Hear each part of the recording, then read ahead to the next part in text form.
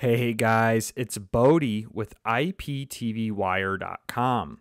In this quick video, I'm going to show you how to install Surfshark VPN on any Amazon Firestick, Fire TV Cube, or Fire TV device.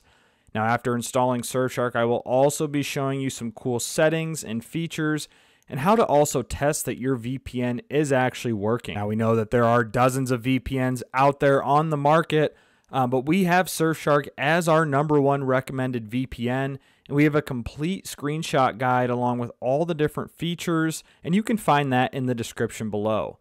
We also have a special discount link that gets up to 82% off and 2 months free, and you can find that link in the description below as well. So in order to install Surfshark VPN on our Firestick or Fire TV device, from the home menu, simply hover over Find, click Search, and then type in Surfshark. And you'll notice here it pops up before I even finish typing. Click Surfshark VPN app, and then click Surfshark VPN under Apps and Games, and then click Download, and then just wait a few seconds while Surfshark VPN app is downloading on your Firestick.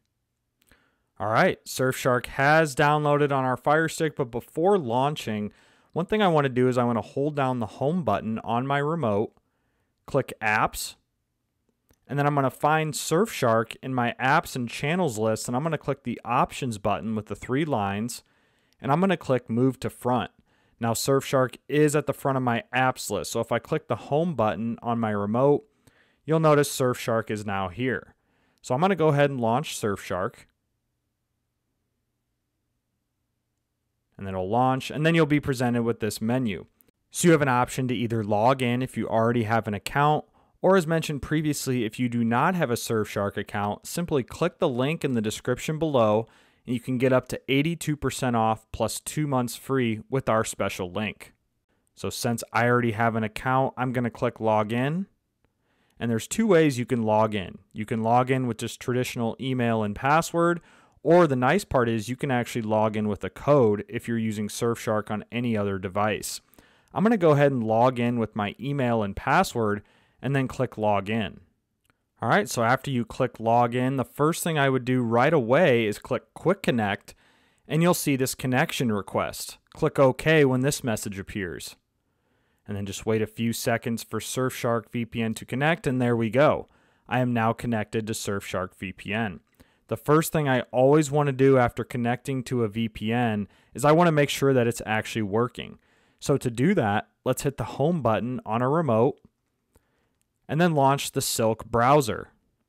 So then once you launch the Silk browser, simply come up here and type in dnsleaktest.com. Again, double check that for accuracy and click Go.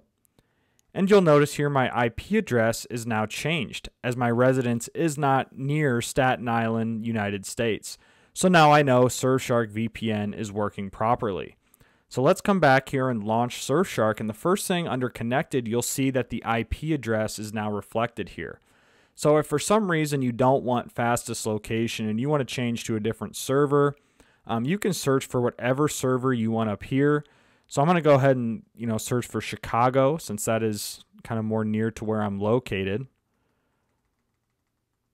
So if you search Chicago, and you'll notice their Chicago server appears here. So I'm going to actually add this to my favorites, and then I'm going to go click the back button, and you'll notice Chicago's in my favorites. I'm going to connect to the Chicago server.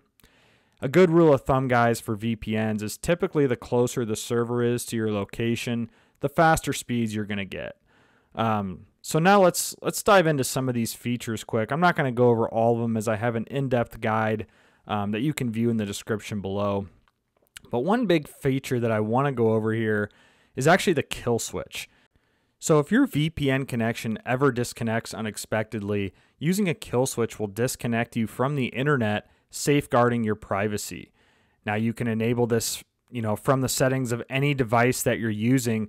But guys, Surfshark is one of the few providers that offers a working kill switch on Firestick and Android TV devices. Now another feature here to mention is protocol. So Surfshark offers various protocols. By default, we're on WireGuard. And guys, honestly, I wouldn't suggest changing this, as WireGuard is one of the better VPN protocols available. But it does have IKEv2 and also OpenVPN. So guys, I honestly would just leave this at WireGuard, and I wouldn't worry about it too much unless you're going in the weeds. Some other options here. Auto connect. So if you just want to automatically connect every time you launch your device, Surfshark can do that.